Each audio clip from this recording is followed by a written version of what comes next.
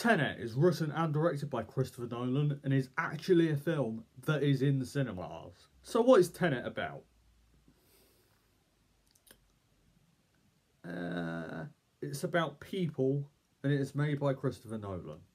Anything else is spoiler territory. There was a lot of hype surrounding this film. I was personally very excited for it. Christopher Nolan is one of the best filmmakers working today, as it's one of the first films coming out in the cinemas, as they've been closed for so long.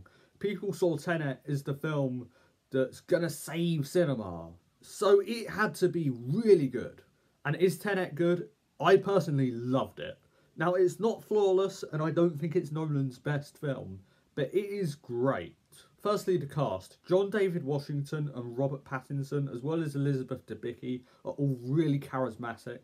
But for me, the standout was Kenneth Branagh. Christopher Nolan writes Branagh's character as basically a 90s action movie villain. And Branagh plays that character as a 90s action movie villain, and he really goes for it. As I said, Christopher Nolan is one of the best filmmakers working today. And he proves again why here. Nolan treats the audience as smart. There is some exposition, but for the most part, Nolan lets you figure out the film for yourself. There's a lot of complex scenes, and Nolan doesn't just feed it to you on a spoon.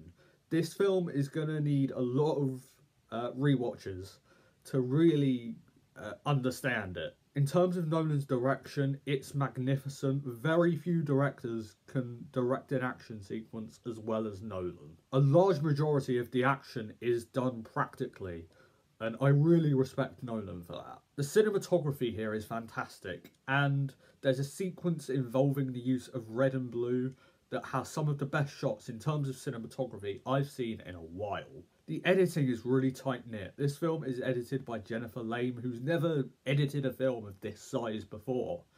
But this film never lets you breathe.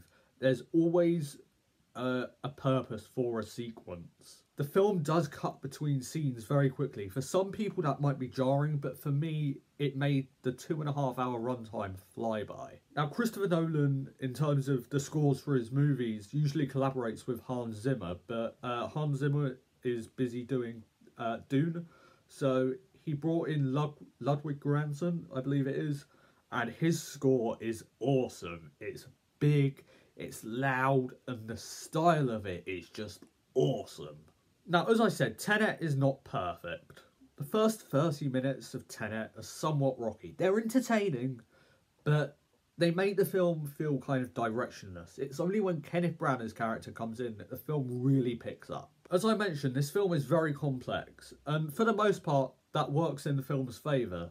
But there are some sequences where, because it's so complex and you're not really sure what's going on, that can be hard to understand what exactly is at stake.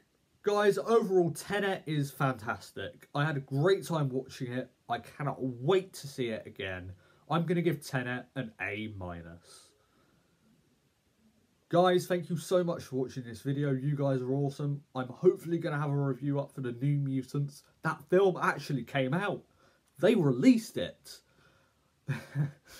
So I'm hopefully going to have a review for that, guys. Thank you so much for watching this video. You guys are awesome. Blu-ray Billy, logging off.